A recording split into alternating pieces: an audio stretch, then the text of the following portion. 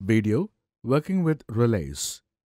In this video, we will learn the basics of relays, their applications, working principle, and later we will learn how to interface the relay to your Raspberry Pi. And finally, we will do an activity with all the things we have learned so far in this section.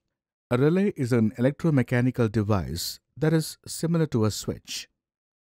Many relays use an electromagnet to operate a switch mechanically, but other operating principles are also used, such as solid-state relays.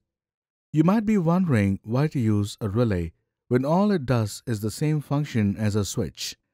The main operation of a relay comes in places where only a low-power signal can be used to control a high-power circuit.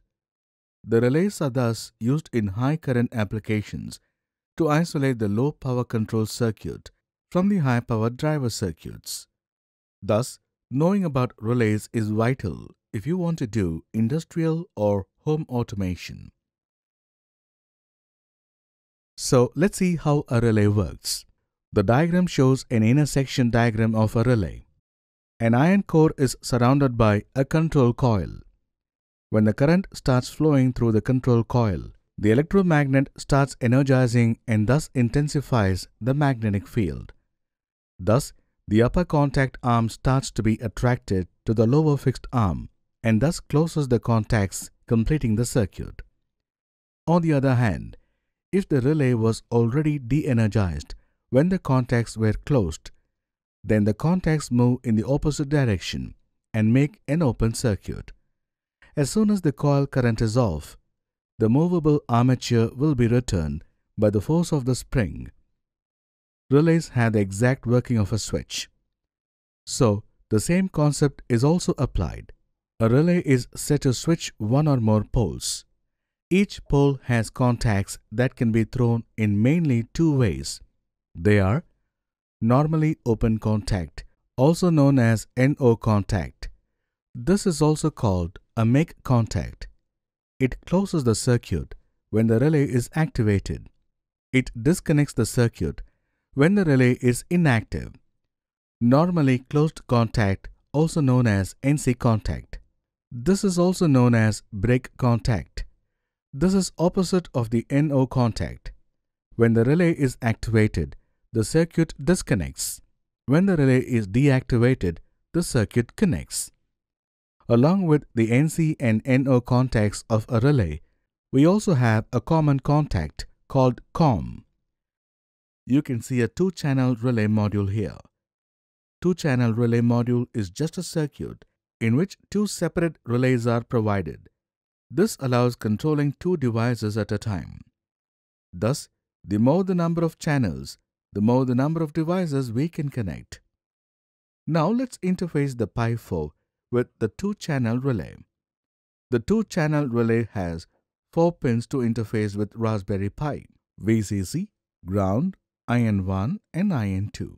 The relay module needs 5 volts input at the VCC pin and more than 30 milliamperes of current to work.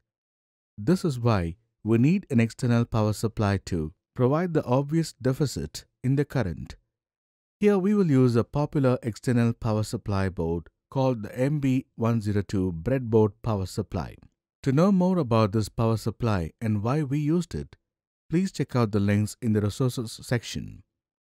If you want to work with relays without using the external power supply, you need to buy a 3.3 volts relay or a solid-state relay.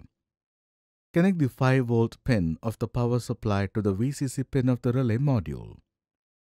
Then connect the GND pin of the power supply to the GND pin of the Raspberry Pi 4. Now we will connect a jumper wire from another GND pin of the power supply to another GND pin of the Raspberry Pi. So, now the Pi, the relay module and the power supply all share the same ground pin. Finally, interface a push button across the GPIO pin 2, which will be used to control the relay. Now let's connect some high-power device across the relay output. We are connecting a CFL across the NO and COM port, as shown in this circuit diagram. GPIO 01.5 version doesn't have an inbuilt class for working with a relay like LDR or PIR. Thus, we have to use the output device class to work with the relay. Open the relay button.py file in Thorny IDE and run the script. When you press the push button, you can see that the CFL becomes on. In the code, we first imported the button and the output device class from the GPIO0 library. Then we created instances of these classes along with the pin number related to each class. The next set of codes are pretty self-explanatory. I have an activity for you with the concepts we have learned till now. I want you to create a smart light for your backyard with a Raspberry Pi 4. The project will have an LDR, a PIR, and a relay. This is how it's going to work. The LDR checks whether it's night or daytime by the light intensity, and only if it's night, and if it then detects the motion, will make the relay to switch on a CFL in your backyard. I hope you're successful with the project. If you are stuck, you can check out the resources section for the code. Summary. In this video, we have covered the following: basics of relay, applications of relay, working principle of a relay, interfacing and working with a relay using Raspberry Pi. In the next video, we will learn to interface and work with the ultrasonic sensor and motors.